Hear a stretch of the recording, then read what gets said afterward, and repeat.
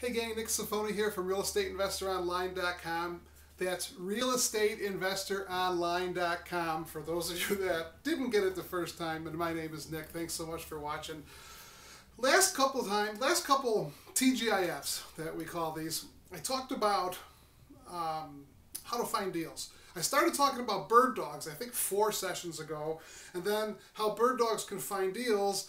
Then I talked more about finding deals and more about finding deals and more about finding deals. So if you want to watch all of them, go to RealEstateInvestorOnline.com, click on REITV or RETV or Real Estate TV, whatever it says, something across the top, and check it out. And you can watch all of those. Today I want to talk about something to kind of help give you a checkup from the neck up. You know, sometimes we all become victims of what I like to call stinking thinking. So that's why I say we need a checkup from the neck up to get rid of our stinking thinking. No matter how successful we are, sometimes we doubt ourselves. Sometimes we doubt what we're doing with our lives. We doubt our business. We doubt our success. We doubt our confidence. We doubt all kinds of things. And it's natural. It's human, right? So today I want to talk about the head game. Talk about being persistent, how to have the right attitude, how to think positive.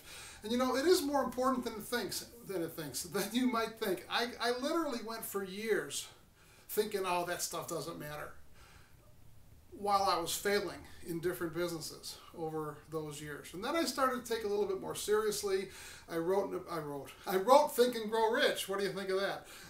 Me and Napoleon Hill got together and did it back in 1926 or whatever it was. But I read Think and Grow Rich, and I realized how important it is to have the right attitude and have the right, you know, they say the only territory you need to conquer is about 6 inches wide, maybe 8 or 10 inches in my case, but up here. So today I want to talk about being positive, and I wanted to give it kind of get my point across by telling a little bit of a story. Now, if you've been listening to me for a long time, you might have heard this before. Every couple of years I tell this story.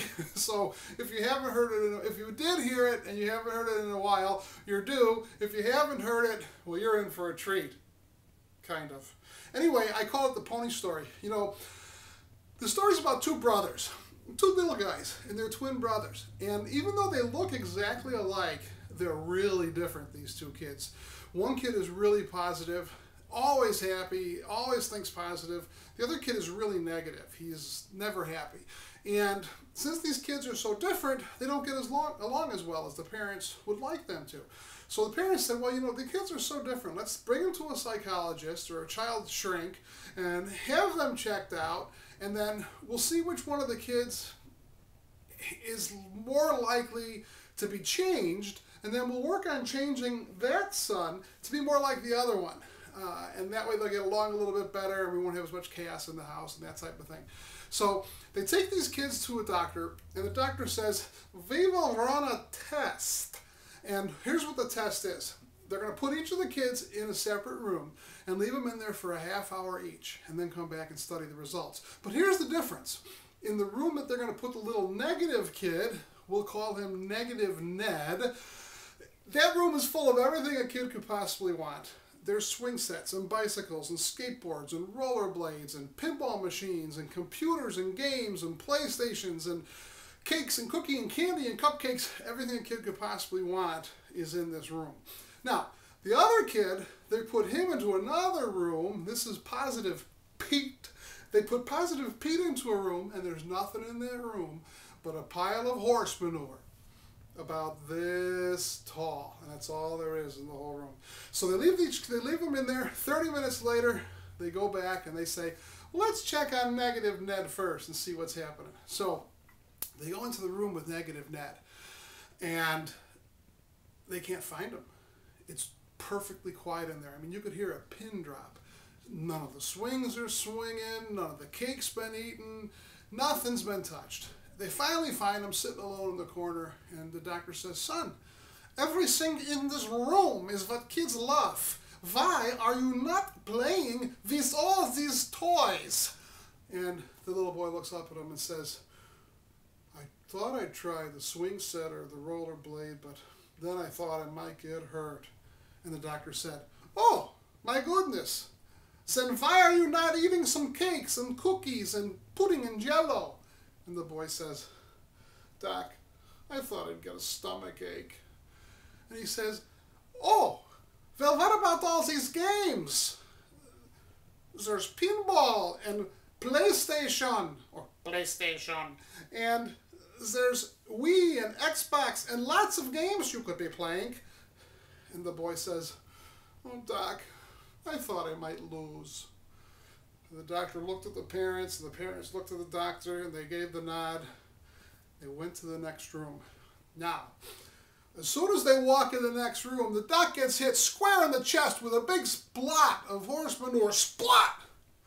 Oh my goodness, Octolieber, son, stop! And it takes the parents and the doctors work together to get this kid. And I mean, he was on his knees, and all you can see is his feet and his butt, and he was flinging this horse manure everywhere in the room. They finally restrained the kid. And the doctor says, son, what are you thinking? The boy looks up at the doctor and says, Doc, with all this manure, there's got to be a pony somewhere.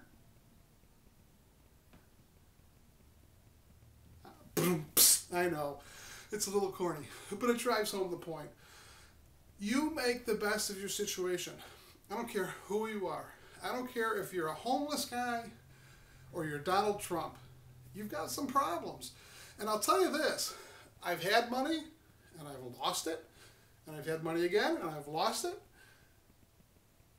No matter what situation you're in, you have problems. And I'll tell you what, when you've got money, your problems are bigger. Because now you've got something to lose, right? So you're always a little nervous about it. You second guess yourself. Always be positive. Don't be like negative Ned. Be like positive Pete. Always look for the bright side. Because if you don't, you'll drive yourself nuts. I have a relative, and I'm not going to say who it is, but I have a relative who's always negative. No matter what you say, they look at the negative side. And it's almost depressing to even talk to them, because unfortunately, it's just so negative to talk to them. Even the good stuff is bad, or it'll never last, or that type of thing. You shape yourself, and you know, there's the whole, I can't think of The Secret, that whole thing where, you know, if you give the right vibes to the universe gives the right vibes back to you. And even if you don't totally believe in this type of thing, if you're thinking positive, you're going to be happier, you're going to have less stress, you're going to live longer, you're going to have more friends. So always look at the bright side. And I know you've heard this all the time. You've heard it over and over. Is the glass half full? Is the glass half empty? Just be glad you've got a glass. Let me read something here. This is all to inspire you, so I hope this is working. But when things go wrong, as they sometimes will, when the road you're trudging seems all uphill, when the funds are low and the debts are high, and you want to smile, but you have to sigh. When care is pressing you down a bit, rest if you must, but don't you quit. Life is queer with its twists and turns, as every one of us sometimes learns, and many a failure turns about when he might have won if he stuck it out. Don't give up, though the pace seems slow, you may succeed with another blow. Often the goal is nearer than it seems to a faint and faltering man. Often the struggler is given up when he may have captured the victor's cup. And he learned too late when the night slipped down how close he was to the golden crown. Success's failure turned inside out, the silver tint of the clouds of doubt. And you never can tell how close you are. It may be near, though it seems so far. So stick to the fight when your heart is hit. It's when things seem worse that you must not quit. And I'm going to finish this, and if you know me at all, and most of you do, you know I'm not a flash the cash kind of guy. You know, I don't give hype on my videos. I don't hype my program or mastermind. I tell it how it is pretty much. And I don't think I've ever done this. But I want to show you, just go through, I make copies of not all, but some of the checks. And I'm hoping that this will inspire you, okay? Here's my first one. $500. First check I ever made. It was a bird dog deal. Let me just go through some of these numbers. $1,000. $25,000. That's another copy of the $25,000. $19,500. $14,537.